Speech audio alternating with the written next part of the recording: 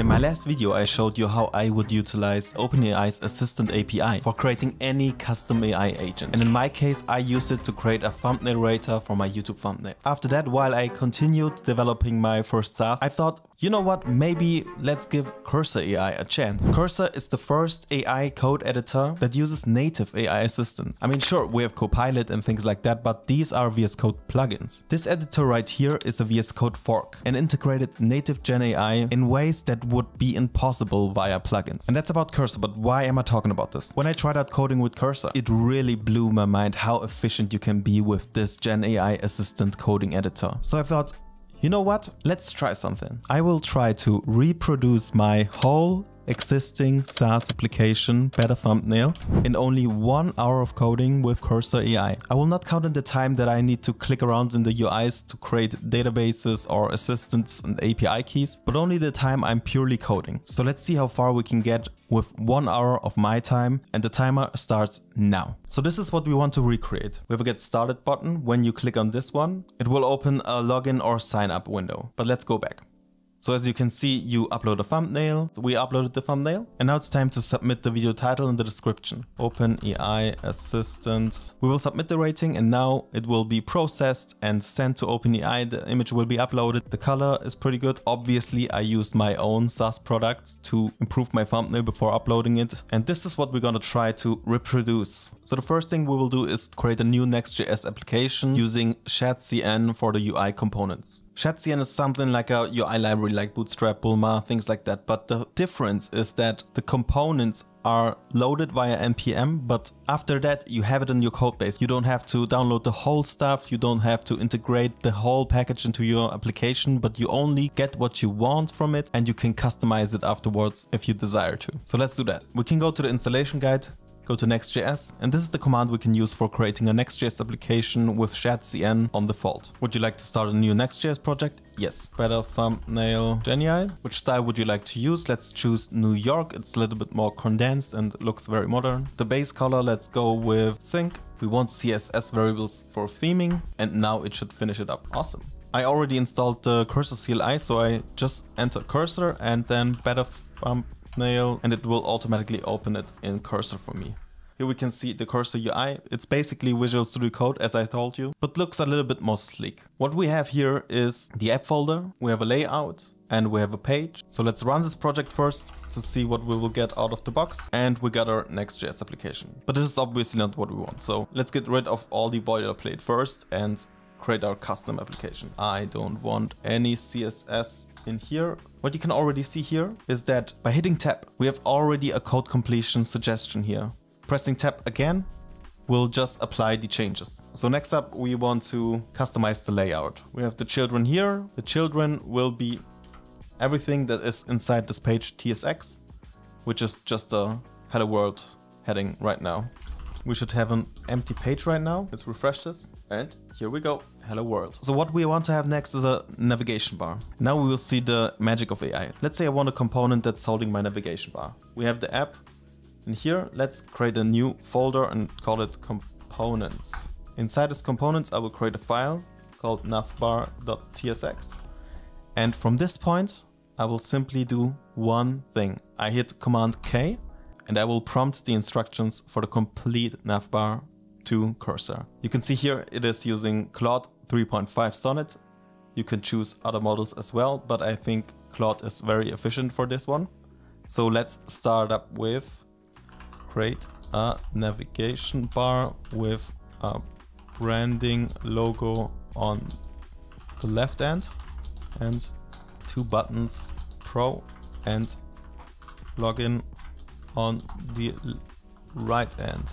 And you hit enter and Cursor starts to generate your code. The nicest thing about it is that this is now in your application, but as you can see here, it is displayed to you like a Git diff, so you can still remove it later. And you will see what was changed. In this case, it's all new, so That's pretty simple. And we can see the first problem in here. We don't have that module, right? I could just go on and install the chat.cn button on myself because I know that this is the problem in here. But let's try to do as much as possible with cursor. When hovering over this, you can say fix in chat with AI. Let's do that. It gives me the context in here and it says you should install chat.cn UI latest app button. What you can do as well is hit Command K while you're focusing the terminal and just say what you want to do. Install chat.cn button. Do it. And here we have the command for it. Let's execute it. We want to install this, yes. And this is the first problem. Let's see. It mistakenly tried to install it from chat.cn UI, but it should actually be chat.cn. So I'll do it on myself. And now we want to integrate this navbar into our layout. Let's go to app layout. And now cursor already understood the assignment. But here's the problem. Cannot find name navbar. I could fix this now in the chat, but when I go up to the imports, we can see cursor already knows what's the problem, what you want to do next. So let's add that. And now let's see how the page looks like. Let's reload this and we got our nav button here. This is a little bit broken. Let's fix that. We will add a public folder for the public sources. We will paste our icon in here and call it logo.png. In the navbar, we already got this one. And now let's see how this looks. Let's reload it. And we got our logo in here. Let's rearrange this a little bit. Let's see. 44 should be fine. And this seems to be fine. Let's now say I want the branding name of the application too. Let me just add this one. Add text to the right of the logo for brand name. And we got our brand in here. Let's rename this to Better Thumbnails. Awesome. We got our pro button. We got a login button. There's nothing that is behind these buttons yet, but this will change. Let's accept this and maybe add some rocket emoji here. Awesome. All right, we got our navbar. What we want to have in the middle is our feature, right? So I will add a new folder, thumbnails, add a page, tsx in the root of this folder. And now I don't want to code anything. Create a thumbnail component with plain hello world content in it. Awesome. What's that? That's a little bit confusion in here. We will just remove it and we got our thumbnails page. Let's add this into the page in here. We will return. Cursor already knows the thumbnails page and we need to import that too. What's the problem here? Thumbnails page is not correct. Okay, we can find that. Let's fix it in the chat. It says we should create the file in the same directory, but we don't want to do that. I don't want to create it in the same directory. Fix it in another way for me, please. All right, I got the issue. So the problem is that Next.js doesn't like export defaults in this place. So we will just remove this one. Go back to our root page and everything is resolved. You have to put in a little bit of work. It's not like the AI will code you the whole project, but it still gives you a tremendous boost. So let's see how this looks. All right, we got our thumbnail content in here. Let's go on with the root of our application. So we got our navbar, we got our children in here, and we want a footer too. So let's do that. The components, we will add a new file, call it footer tsx and give the command to create a footer component with legal stuff like terms, cookies, privacy, add about section for the company. So let's generate it. All right, this looks awesome. And now we have to include this footer in our layout and we already know what to do here. So we have to import it too, and it is happening right out of the box. This looks good so far, but it's misplaced. I will fix that on myself. We have to put the navbar and the children into a separate section. Oh, it already knows what I want to do.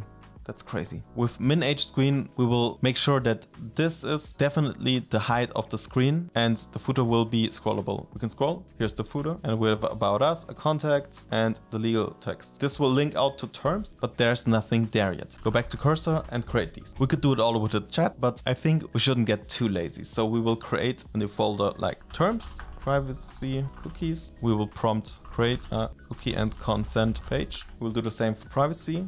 We don't even have to wait. This will just go on and we can take care of the other files while it is creating the code. Create privacy, create terms and condition component. Let's see if the cookies are looking good. I'm pretty sure it will be. So let's accept that. The privacy is done. Let's accept that. The terms are done. Let's accept that. So let's reload the page. We got our page. We click on terms of service and we have our terms of service in here. Let's go back. Privacy policy and the cookie policy is there as well. We have our navigation bar, we have our footer, we have our space where we want to display our feature and make it interactable. So what's next? Let's focus on the feature itself now, because this is the most interesting part. At this point, we are sure that cursor can also add authentication and things like that, but let's focus on the hard stuff. Recreating the logic of my application. Back to cursor. What I want to do here is to add a drop zone in a square shape for uploading files and store the file in state variable. We will submit it. We can see the git diff. This is added, this was there before, and we can see what's new and what's already existing. Let's accept this one because it looks nice.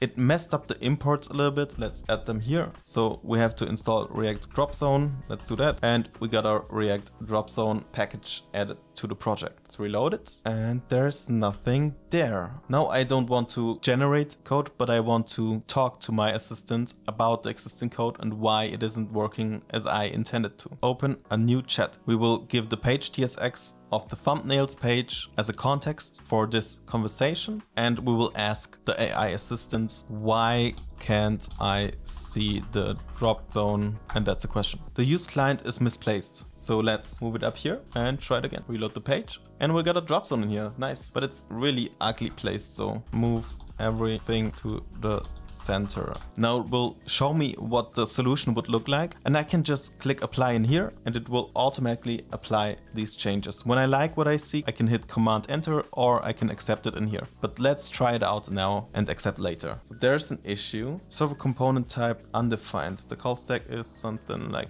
this. Okay, let's see what's the problem. So okay, clearly it messed up this default function here. So let's clear this one up again and it's working. Awesome. Let it stick to top of view because I find it too much centered in the vertical. And it once again messed up this one. Let's make clear that we don't want that from now on. Don't generate export default function. Export the function without the defaults for all future generations. So now it should respect my decision. And after we apply this on the entire file, we can see that it works its way through it and we are good to go. Awesome. Let's accept that and add a little bit more to the component. Add input field for video title and store in a state variable. It will create the recommendation for me. Let's just apply it. Awesome. But it used the regular input. I want it from ShadCN. Always use Shad components. Let's accept and apply this one. We have to install our ShadCN components here. Let's reload the page. Awesome. It stores the video title in the video title state. Now add text area. Now what I did now is leaving out the fact that I want to store it into a state variable. Let's see if it understands it well enough to do it on itself. I wasn't disappointed. We got our state variable right here. Let's see. Awesome. We got a video description right here. And now we want a submit button. Add a submit button, which is disabled as long as the file title and description are not filled. It will create our submit button and a handle submit function already out of the box. That's nice. We'll accept and apply to entire file. Now we can try it again. We have a submit button here. It is disabled. We enter something in here, description, blah, blah, blah, and upload a file. Let's upload some thumbnail and the submit button is enabled. But what I don't like about this is that we can't see the file that is uploaded. So let's fix that. Add a preview of the uploaded file. We will apply it, reload the page, add another file. This is not what I had in mind exactly. The preview should also display the image file. Maybe I wasn't specific enough with the file upload that it should be an image. Wait, we have an issue in here. Let's fix this in the chat. All right, accept that. Seems like we're good. Let's upload another file and we got our file in here. Awesome. Let's try to bring a little bit more logic in here. We got our file, we got our video title, we got our description and the handle submit function, which will get called on click of the button. And now we want to use the chat to create our API call to the backend. In handle submit, make a call to the server via post with the title, description, image, file, body, payload to the /API/rate point. It will create new form data based on the title, description, and image. It will use the fetch API to make a post request to the API rate route and await the response and log it there. Pretty solid. Let's apply it. Now we need the route. Let's go back to manual development. We will create a folder that's called pages, and inside of this pages folder, another folder that's called API. And here we can do what we can do best. We will create the rate endpoint and tell cursor to create our logic. Create endpoint which accepts posts, including title, description, and image. Let's accept that. So hover over this, fix this in AI chat, apply whatever it thinks we need to do in here. Let's fix this one too. Accept this. We have a problem in here. Let's fix this in AI chat. So it tells me that I should install Formidable, right? Let's click run in here and it will run it in my terminal. It will stop my current execution and run it in the terminal. Ah man, that's awesome. All right, so this should work now. We have an issue in here. I don't even want to think about it. I will apply that in here and accept it. And now let's try to test our endpoint. We got our front end. Now let's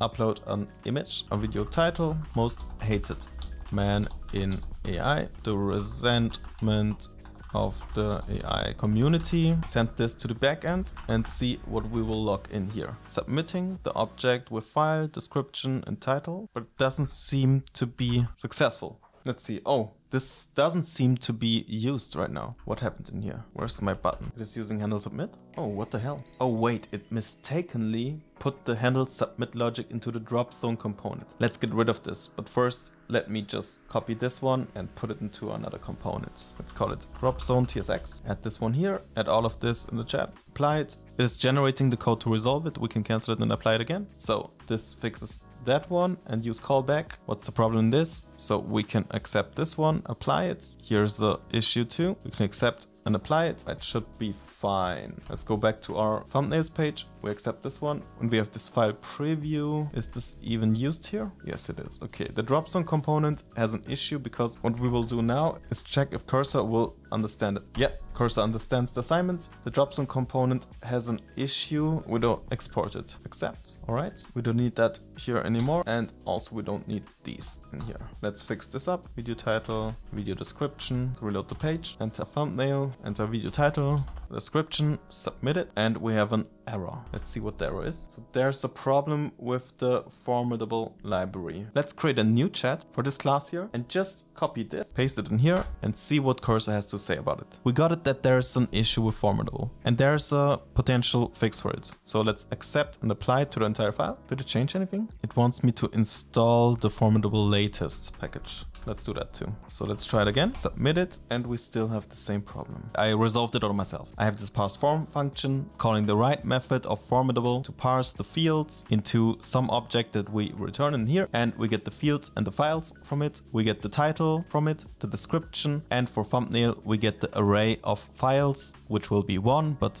still, it can be extensible for later, and get the thumbnail file out of it and log all of this. We see here the title has been logged, the description has been logged, and the image seems to be undefined, but let's see what we can do about this. So the next thing we want to do is to bundle this information and send it to the OpenAI assistant I created to get a rating that is working for this prompt. What we will do is create a new lib in here. Let's call it OpenAI TS. And we will prompt it to create a lib for OpenAI to upload a file to OpenAI file system purpose vision, a thread with a custom prompt like rate the thumbnail for title, description, and the image file. Create run on this thread, poll it to be available, send a message and retrieve latest response. This is a mouthful. Let's see how good this is actually generating the code for what I just told it. So let's just accept this and browse through it. What we are doing here is rate thumbnail. We get the title, description, and the file. It creates a file upload. This didn't work, but that's not a problem. And also this won't work out of the box because it's not a file buffer right now, but we'll tackle this later. OpenAI beta assistants create name thumbnail rater. This is not what I want from it. Let's chat about it. Don't create an assistant. I already have one one in place. Let's apply this one. Seems fine. Now we do the file upload with vision purpose. We have the assistant ID. We'll get it from the environment variables. We create a thread, have the role user in here. Oh, I even forgot about this, so that's nice. Rate the thumbnail for this title and this description. The thumbnail image file ID is this one. That's not really what we want here. This won't work. Let's just complain about it. I love Gen AI. All right, accepted. This looks a lot better. I think that won't do the trick, but let's do it on our own. It will be something like this, and now we got the assignment right. So seems to be fine. I will add this and this to an environment variable after I installed the OpenAI dependency. Let's make this better. Use create and poll for it. Cannot find name create and poll. Use create and poll for the run. Maybe I messed up with the context window. No, it's not working. That's really weird. All right, so after a few more attempts, we have our working solution right here. And now we have to call this. We go back to the endpoint and start a new chat. Call rate thumbnail. Accepted. What's the problem in here? Lib thumbnail rater. It's like, nah. The thing is, it created this import, but it already knows that that's wrong and suggests me the right one. So yeah, I think it's fine. Fix this in the chat, apply it. What the hell? All right, rejected. Sometimes it feels like the chat is not really the same as the autocompletion in here. Autocompletion clearly knows. The chat doesn't. Maybe because I gave it this file as a context and it doesn't look anywhere beyond this file. That could be the case. Either way, replace it in here. Let's see what the server response is. All right, we got an invalid request from OpenAI itself. So the problem is that it somehow messes up the file upload because we don't enter a buffer in here. So let's fix that. Go to the place where we call it, create a new chat about this file, create buffer from image and pass to rate thumbnail. Let's apply that. Try that once more. So I'm gonna be honest with you guys, this didn't work out as I expected. It ended up in a huge debug session, which I don't want to put into this video. It took about 1 additional hour. And so it gets clear that it is not possible to recreate this right here in 1 hour with only using cursor. Of course, we could recreate this site, but in this video, I just tried to prove if it is possible by relying fully on cursor or not. I think it's still amazing how far we can get in such a short time. The big struggle is the same as that of these language models. When it comes to non-popular third-party API integrations, they have a rough time in assisting you developing these systems. I think the best way to utilize cursor is to create your own applications and have a co-pilot sitting next to you, creating awesome UIs and asking it for best practices when it comes to new challenges in your backend. I'm pretty sure that I personally will still use cursor for my projects, but rather as an amplification of my skill set than a complete builds everything out of the box solution. See you in the next one.